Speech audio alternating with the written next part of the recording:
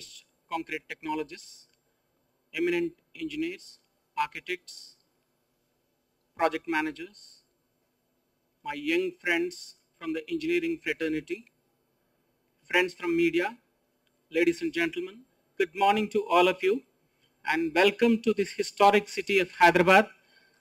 I deem it a privilege on my own behalf and on behalf of Government of Telangana that Mr. Tom Sindrick and his team of the World of Concrete have decided to come back to Hyderabad once again to make this prestigious event in Hyderabad happen.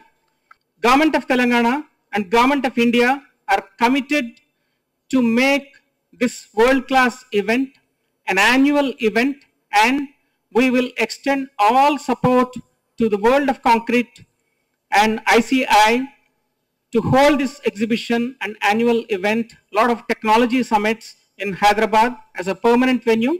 It's my earnest appeal on behalf of Government of Telangana.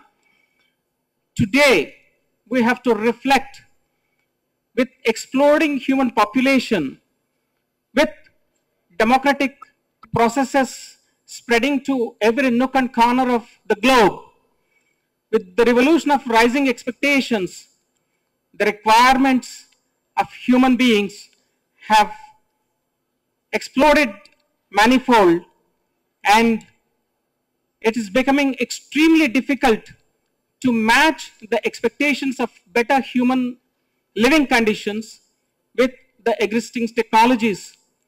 Perhaps we require another quantum leap and a great technological revolution in concrete technology, as it happened with Henry Ford in automobile industry, and as it happened in the last few decades, be it in IT sector, be it in telecom sector.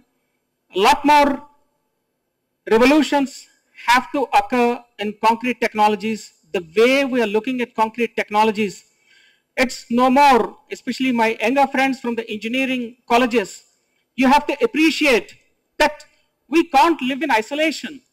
If you want to become a simple technologist, it has limitations. You have to, on the one hand, push the boundaries of your scientific and technological disciplines, and at the same time, you have to interact with a variety of cross disciplines. Today, concrete is basically seen as an intermediary product, but go and explore the market outside, the kind of opportunities that are available, okay? Be it housing needs, be it roads, be it bridges.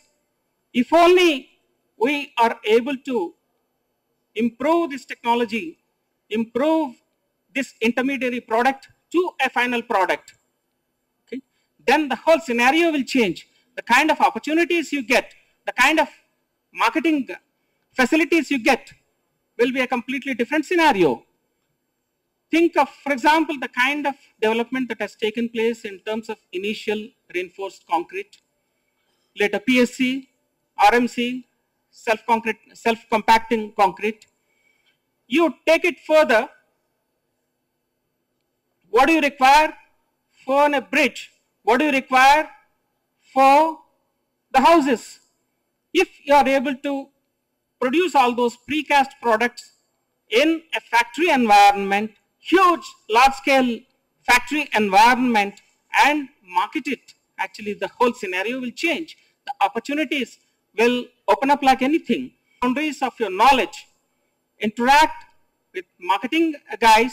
There has to be a good interaction between government and technologists, technologists and finance guys, technologists and marketing chaps, technologists and media people. Because if we talk about these things in an esoteric environment, it doesn't reach a vast majority of the people. The kind of revolution, the kind of innovation we are doing in the world of concrete will have to be known to the common people through our media friends. For example, in Hyderabad, all of you are aware the kind of innovation that we have brought it to this country in terms of construction techniques, a world apart.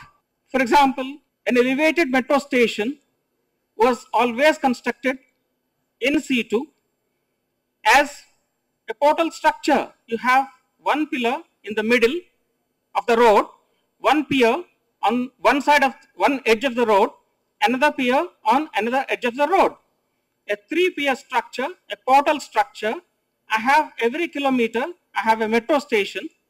This metro station for about 140 or 150 meters long, you will have almost like a tunnel you are covering earlier. The challenge I posed to my L&T engineers, it's one of the best firms, internationally reputed construction giant. I said, why should we have a portal structure for an elevated metro station? Why can't you make it a cantilever, balanced cantilever? They struggled, came up with a beautiful solution. We've taken inspiration from a bird. We have what's called a spine and wings concept we have developed. We have first of all standardized the metro stations. Every metro station will be 140 meter long, 20 meter wide concrete structure. With that, the composite element, depending upon the road width, if it is a 30-meter road, at the end of the 30 meters, we are going to land our staircases, our escalators, our elevators. If it's a 45-meter road, at the end of the 45-meter edge, you do that. If it's a 60-meter road, you do that. With that, the whole process has changed. It's not one-upmanship. Go and please have a look at any of the metro project that's happening in the country. They are built in situ. The entire street was completely closed for building a metro station. You give support from the bottom, from the road level. You lay the first level, concourse level, in situ concrete flooring. Then you keep on watering it 5 times, 10 times a day. Okay? It looks like as if it's raining 10 times a day and the road gets spoiled. This is what a metro, elevated metro is done elsewhere. Here, you have seen the difference. The whole thing is precast. Please, youngsters, please go and have a look at our 2 India's largest precast yards, one at Uppal, 72 acres of Uppal precast yard. The other one is at Kutbulapur. That's about 62 acres of precast yard. It's like a factory kind of an environment. Absolute quality control QA QC systems are established there, and it's a completely different experience. The kind of product which you're all seeing in Hyderabad. People ask me, so how are you able to construct such a huge project taking only least space? That's possible because of the precast technologies which we have brought to this country. Second aspect is, I keep telling my engineers that we are not simply building concrete structures. Concrete structures are being built all over the world.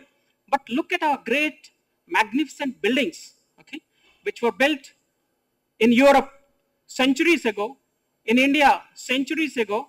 The kind of beauty, see, be it Taj Mahal, be it Charminar in India, and any of the great European structures in different cities, be it Rome, be it London, be it Paris, and the American structures. How beautiful the structures that were built centuries ago when technology was not so developed.